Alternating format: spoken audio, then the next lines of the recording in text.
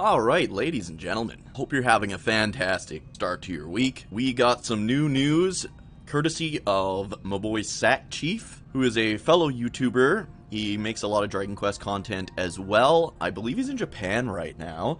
So be sure to give him a follow on Twitter or subscribe to his YouTube channel. I'll put the link to his YouTube channel down below. But yeah, he has been posting some updates. Of course, Twitter is a great place for news and updates. It's one of the quickest places to get that information.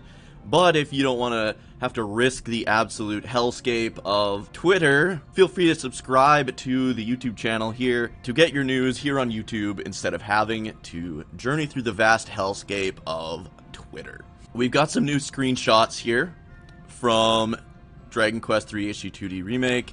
This says, today is a very important day. It's the day you'll meet the king, basically. And it shows, as Sackchief has pointed out, the main character here is wearing pajamas. Now, there were some costumes in the Super Famicom remake and the, I believe even the Switch remake that would have you change your hero's appearance, but they were very far and few between. There was maybe like 2 or 3.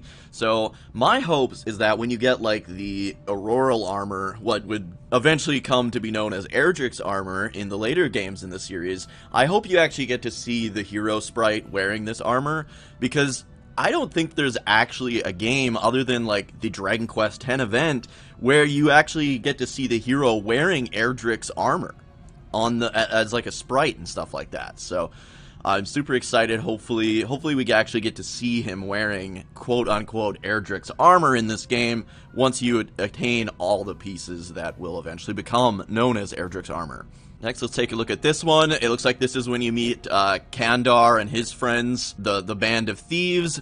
I know he goes by a bunch of different names now. There's Kandar. I think he goes by like Robbin or something in some of the games. But anyways, I know him most as Kandar.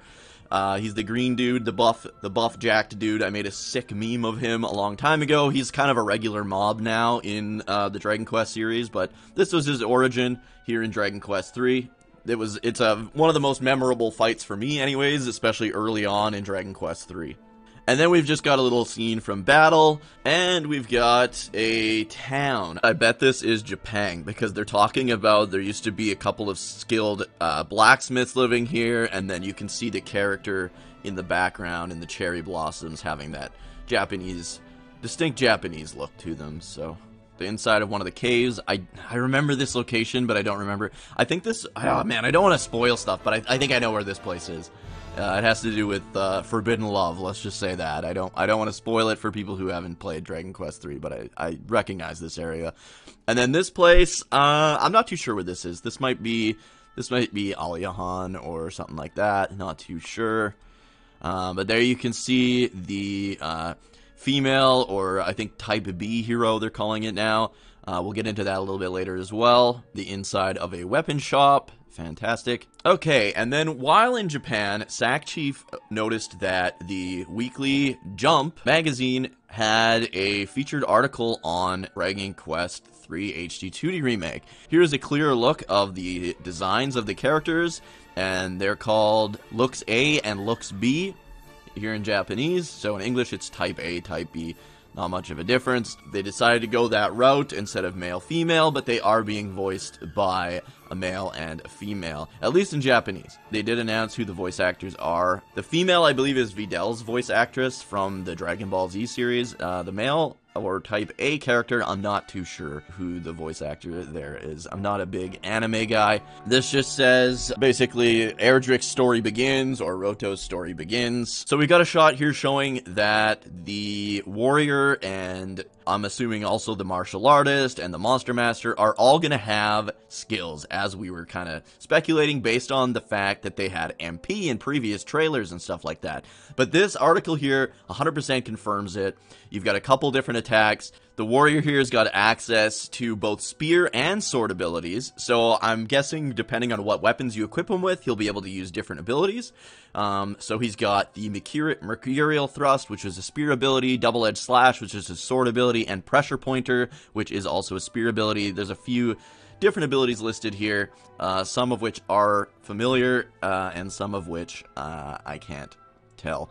I believe that's the Monster Master right there, and the Warrior looks fantastic. You can't see him very well because of the skills overlay on top of him there, but he looks really, really badass from behind anyways. Monsters showing up in towns now, so I don't know if this has anything to do with the Monster Master, if he's going to be able to interact with these guys and gain either skills from them or be able to recruit them or whatnot. We're not too sure, but there are going to be monsters in towns now, and whether they're good monsters or bad monsters, we have no idea. So this is all that's been confirmed so far in the latest issue of Jump Magazine. As far as speculation goes, I'm really hoping now that we have the reveal of the skill points and stuff like that, and the job classes having MP, I really hope that the Merchant gets some love with some new abilities, as well as the Thief, and I'm hoping the Martial Artist gets like Multi-Fist and stuff like that. Those are always incredible attacks. I also hope they're adding new depth to it. You got different skills based on the different weapons that you might be using for each job class.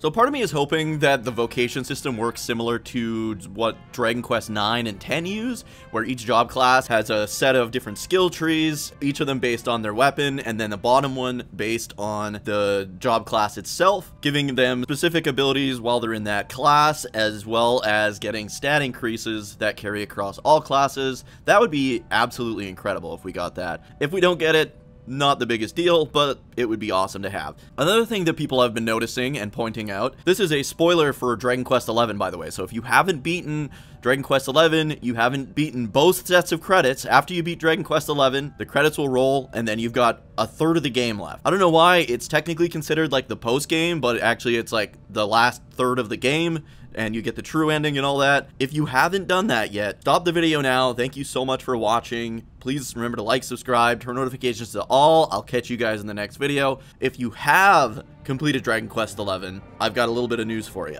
People have noticed that the intro to Dragon Quest 3 HD2D Remake has the book of the story of Dragon Quest 11 in the background. And it literally is put there. It's that red book on the shelf in the background.